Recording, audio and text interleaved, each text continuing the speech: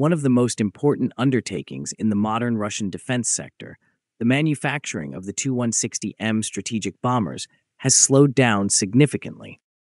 These aircraft, known poetically as the White Swan, originally represented Soviet engineering strength and are still an important component of Russia's nuclear deterrence. However, in recent years, the rate of manufacture and upgrading has slipped significantly behind official plans, with no news of new flights or deliveries. The issue appears to be much more concerning, given the growing worldwide attention paid to strategic aviation. Both the United States and China are developing their next-generation bombers, the B-21 Raider and the H-20, respectively. In this context, the quiet surrounding Russia's White Swan project poses technical, strategic, and political concerns. In 2020, then-Deputy Defense Minister Alexei Krivoruchko officially stated that the Russian military would receive at least 10 Tu-160M bombers by 2027. Earlier in 2015, Defense Minister Sergei Shoigu announced the beginning of a major upgrade program for the strategic bomber fleet. The concept called for the Tu-160 to be reborn into a new generation of aircraft, complete with enhanced communication systems, radar, electronic warfare suites, and modern avionics, rather than just upgraded. The latest variant, the Tu-160M2, was designed to exemplify this goal. It had sophisticated onboard computers, new radar and electronic warfare systems, and improved targeting capability.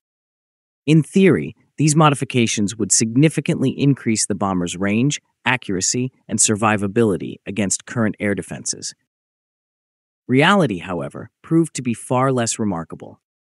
The last serial Tu-160M2 flew in 2022, and the project has subsequently faded from public notice.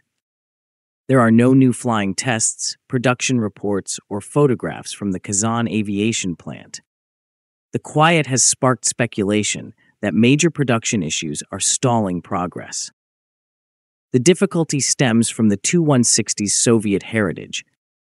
The bomber's manufacture was originally based on the 1980s enormous industrial network, with parts supplied by dozens of specialist companies across the Soviet Union. Following the collapse of the Soviet Union, many of these facilities were decommissioned or converted to civilian manufacture, leaving huge supply chain gaps. Restarting production from scratch has been quite challenging. The Kazan Aviation Plant, in charge of assembly, and Tupolev PJSC, which controls the program, had to reconstruct technical data, repair tooling, and develop replacements for hundreds of components formerly manufactured in other Soviet republics. Western sanctions made things even more difficult. Since 2022, several high-tech materials and electrical systems used in aviation have been prohibited from export to Russia. Even projects that relied minimally on imports have suffered. The White Swan, it appears, has become a victim of structural dependency. Aside from technical challenges, Russia's defense sector is dealing with an overload of commitments and a skills deficit. The Kazan Aviation Plant is now working on several large-scale projects, including the upgrade of the Tu-22M3 and preparations for the manufacturing of the next-generation PAK DA bomber. However, the plant faces resource constraints. The plant has partially mobilized its workers, and supply chain issues have further hindered output. Despite state financing and defense mandates, growth is slow and inconsistent. Airframes can be developed, but they cannot fly without engines, which is one of the most significant obstacles. Production of NK-32 engines, which power strategic bombers, was terminated in 1991. Efforts to restart production began in 2016 when it became evident that modernizing the Tu-160 would require a new propulsion system. The work was handed to the Kuznetsov Design Bureau in Samara, which initiated a program to create the NK-32-02, an improved and more efficient version of the original. In 2018, the Ministry of Defense announced intentions to purchase 22 NK-32-02 engines for new aircraft produced in Kazan. It appeared that the project was finally progressing. However, progress since then has been unclear. There have been no verifiable reports that the engines have entered full-scale manufacture or are being shipped for installation. Without the NK-3202, the Tu-160M and future programs would be effectively grounded. The same engine is slated to power the forthcoming PAK-DA stealth bomber. Without it, Russia's entire long-term aviation strategy may stall for the next decade or more. The White Swan production slowdown has far-reaching repercussions for aviation. Russia's nuclear triad includes strategic bombers, land-based intercontinental missiles, and ballistic missile submarines. If the air-based component falls behind, the credibility of the deterrent balance suffers.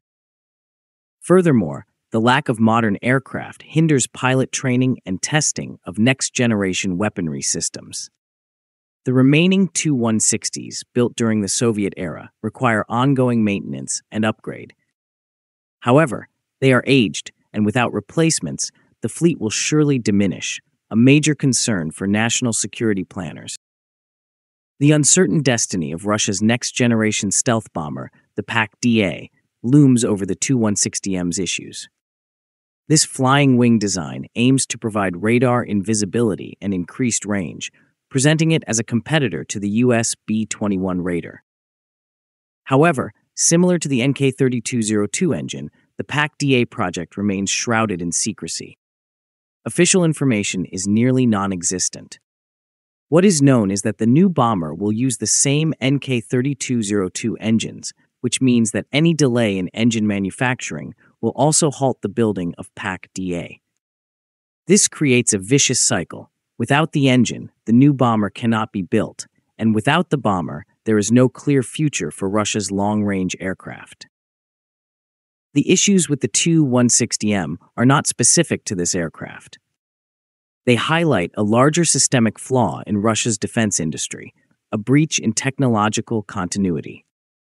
The Soviet industrial model was based on deep specialization and tight integration, with each facility playing a distinct role in a huge supply chain. After 1991, the system disintegrated. Many factories closed, leaving behind specialized skills, documentation, and production culture. Rebuilding that ecology has proved far more difficult than expected. Despite political support and governmental financing, development is modest. A bomber that previously took months to build today takes years, and the labor of dozens of subcontractors. Despite these shortcomings, the Tu-160M program is still one of the most ambitious projects in modern Russian aviation. It is more than just an attempt to resuscitate a Soviet legend. It is a test of whether modern Russia can attain technological dominance in the most demanding industrial sphere of all. If successful, the Tu-160M might be a valuable strategic asset, capable of transporting new hypersonic weaponry and operating over long distances. But if engine production, supply chain interruptions, and industrial overburden continue, the White Swan may become a symbol of squandered opportunity rather than national pride. The fate of the Tu-160M and related programs is still unknown. The Kazan Aviation Plant is still modernizing existing airframes, but no new aircraft have been publicly delivered. By 2027, the 2020 objective of 10 bombers becomes increasingly unachievable. The main concern is whether there will be sufficient political will and financial resources to complete the project. The White Swan is more than just an airplane. It is a litmus test for Russia's capacity to sustain sophisticated, high-technology manufacture outside of global supply lines. In conclusion, the hush surrounding the Tu-160M is more than just a lack of news. It reflects deeper systemic issues. The White Swan, once a symbol of engineering prowess and national pride, has evolved into a symbol of systemic strain, including labor shortages, technological reliance, and industrial overload. If Russia can overcome these obstacles, the Tu-160M may possibly soar again, demonstrating that the country still has the industrial and technological strength to support its strategic aspirations. However, if the initiative remains grounded, it will serve as a reminder that even the greatest achievements of the past must be constantly refreshed, technologically, organizationally, and philosophically, in order to have a future. If you think the video was informative, please like, subscribe, and share. Please also take membership of the channel to encourage us